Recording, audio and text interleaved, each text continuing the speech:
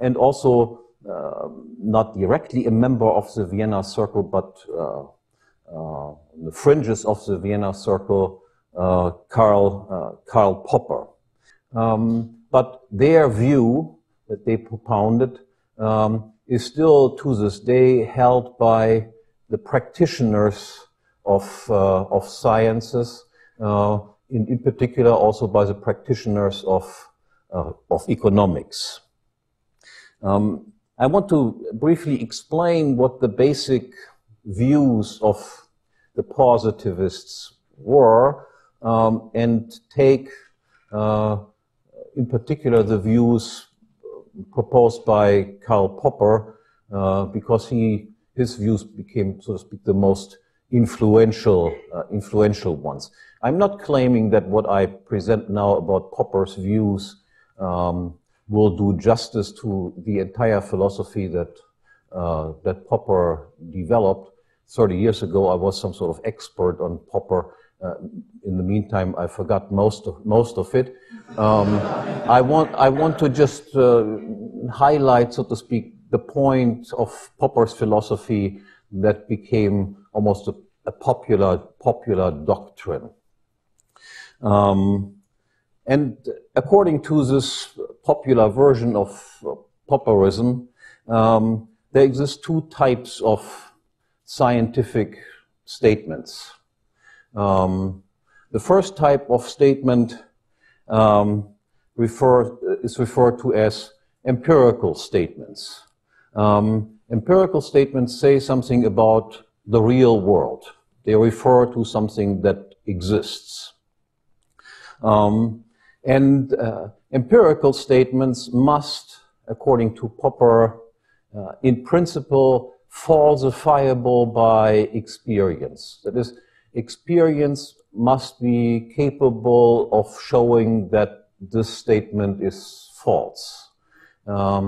If we cannot imagine, so to speak, some observation that would possibly prove something wrong, then this is not a legitimate scientific statement. So all empirical statements must be falsifiable, at least in principle. And that is to say nothing else. They must be hypothetical. Experience can always be this way or it can be that way. We do not know what it is unless we make certain types of observations, and then we decide it is this way or it is that way. And then, as a corollary of this statement, positivists claim that there is nothing that we can know about reality with certainty or apodictically. Everything that refers to reality is hypothetical. Nothing can be known about the real world with certainty. And the second type of statement that is legitimate, according to the positivists, are what we call analytical statements. Analytical statements say nothing about the reality at all. Analytical statements are nothing more than definitions. One sign is defined by another sign. Bachelor means unmarried men. Analytical statements can, of course, be, we can be absolutely certain about them because we have simply defined the words in this way. That bachelor means unmarried men is not a falsifiable statement. That is just simply the way we define certain terms. Analytical statements have, so to speak, no cognitive content. We do not recognize anything about the real world by knowing analytical statements. This implies, for instance, that mathematical statements or logical statements or statements that in philosophy are referred to as ontological statements that claim to be absolutely true, apodictically true, do not say anything about real phenomena. That's the view of the positivists. Mathematics has nothing to do with the real world. Logic has nothing to do with the real world. Those things we can know for sure, but again, no relationship with real phenomena.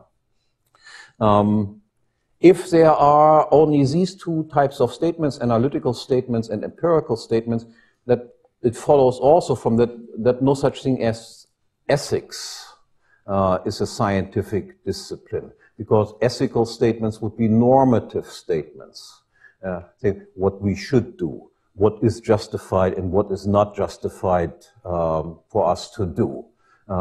Those are just matters of taste according to the positivists. No rational ethics exists in their view. I will not dwell much on this in my criticism of the positivists. That will be something that I cover in another lecture where I talk about ethics and law. I just want to point that out, that they hold this view.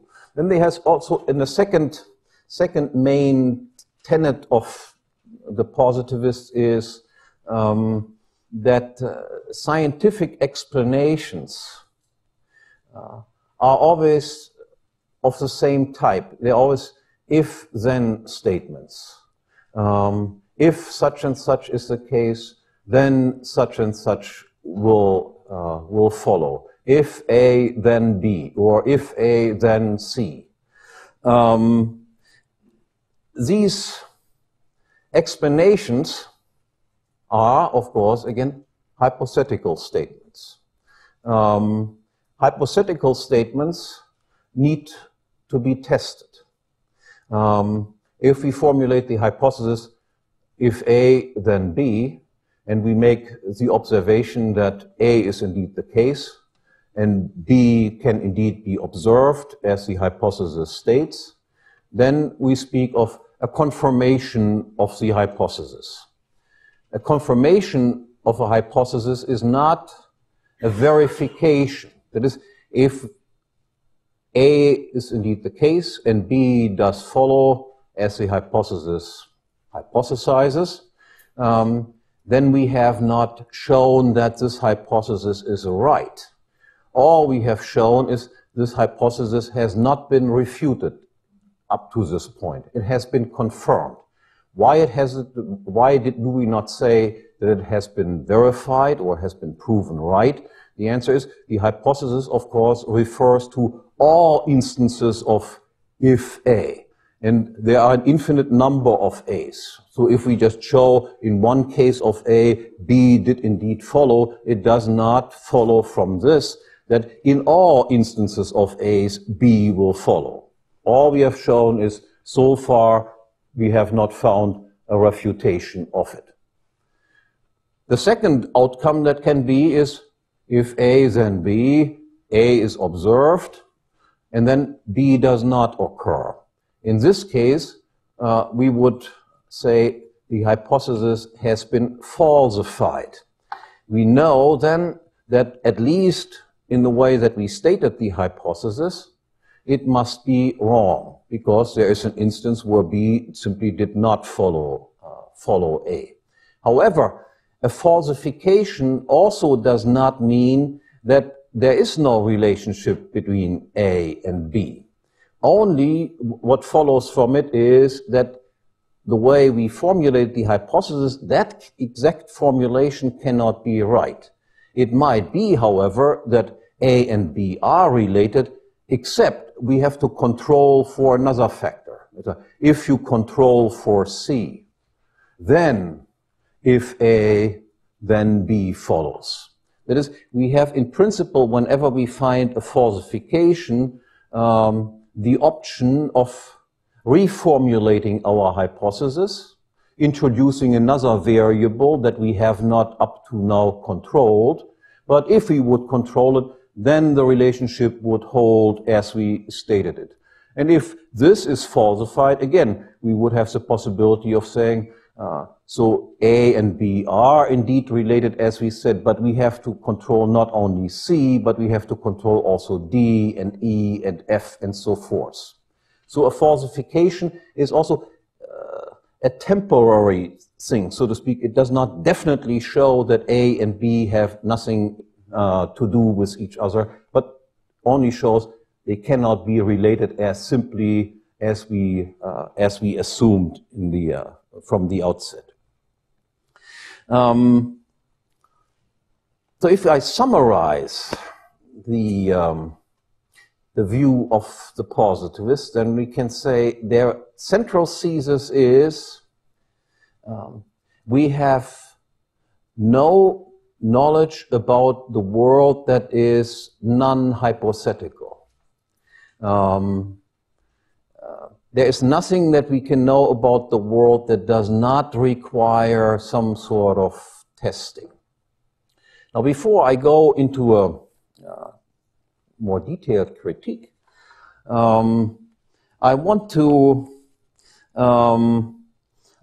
give you some statements about the world of which I claim that they do say something about the real world, and nonetheless, they are not hypothetical statements. That is, this view is from the outset not exactly very plausible. Just to give you a few examples. No material thing can be at two places at once. So this obviously says something about the real world. Is it, however, something that requires any type of testing?